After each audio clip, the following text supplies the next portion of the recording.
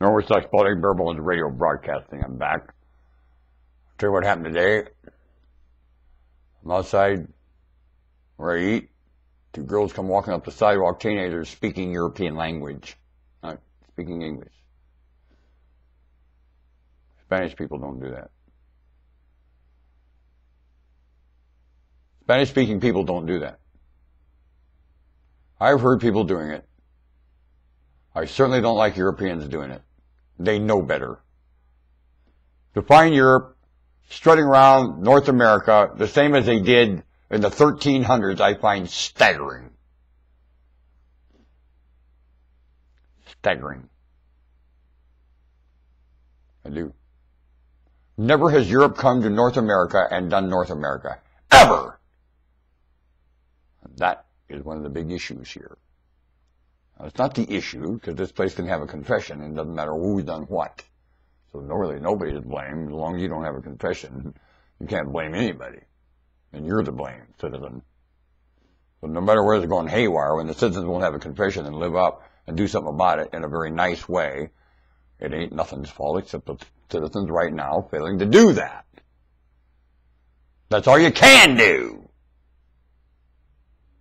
It's too late to blame, it always is. When you spill the milk, you gotta clean it up. And it's too late to get mad and glare at the child. I told my kids, look, when you can clean up your own milk, spill it. Until then, until I have to clean it up, please don't spill it. When you do spill it, never fear me getting mad at you about it once. Ever! That is not the issue, and I won't get mad at you. Man, I got better things to do. I can't do nice things for you if I got to screw around and clean up your milk. Now, please don't spill it. They never spilled their milk. My kids never spilled their milk. Because they wanted me to do other things for them. And I did. I made a nice breakfast for them.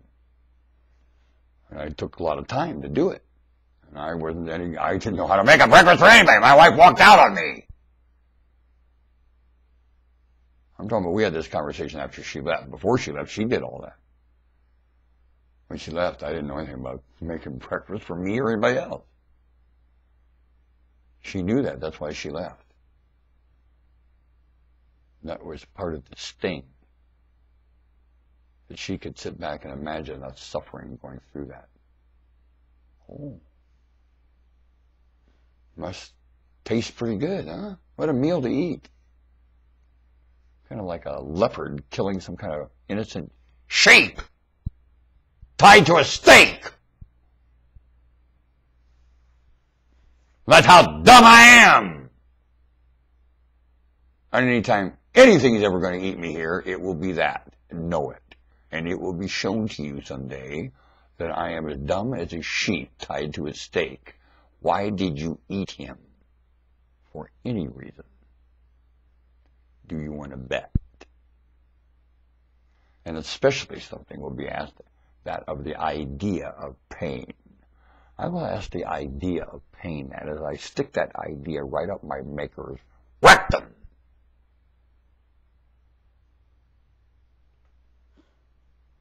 Okay? You'll watch. I'll bend over your maker and stick the idea of pain right up its rectum. Want to bet? Just giggle, 'cause you will then. Mm-hmm. Want to bet? He'll giggle. You get ready. When old Norman here meets the maker of this place. And all possibilities that this just sits on the desk of as a paperweight.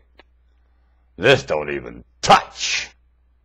That cosmos ain't got nothing to do with all possibility. It's just a reflection. There's a lot more possibility. That's what it screams. See me? Could be a lot more. Punky. Think you know what's going on? You know anything about the big yang and end, you idiot? Why would you discuss it with everything else going on? Huh? We are discussing the beginning and end. You are an idiot. Why are you doing that? With all the children that need your help, you're discussing the beginning and end. Idiot! Oh, we're predicting the end and everything. You're an idiot. We're this crashing like a Boeing battle. You're predicting, are you? And you don't have any idea when. And you're predicting. And everything is hinged around this. Punk! You know, I got a guy over there said all this tragedy at this planet is happening because it's written. Well, I agree with that. You're so dumb, you'll make something written happen, you moron. But what this man was inclining was that God has predicted it and put it in print. That's why it's happening. He's a bafipa. And nothing will ever convince him of anything different than what he told me. Ever. He's made sure that he's shut his head. It doesn't reason past that. Ever. What's that make him? As a mammal, dumber than me tied to a stake. More vulnerable than I am, and I'm very vulnerable. A lot more vulnerable. And there's a plan, and they go around, that man will talk to children and explain things to children. Yes, he will. They did to me when I was a kid the same ninny. I said he did. And it certainly had me pretty sour for a long time till I went to the Lord in prayer, and the Lord kept saying to me, I never told you that. And asked me to stop and reason and use the echo of information and be logical. How about you in prayer? What are you told? Shut it off and don't pay any attention to reasoning material?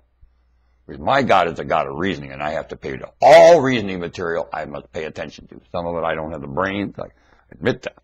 But what I do have the ability to reason with, I shall and have to pay attention. I am held liable for that as a mammal.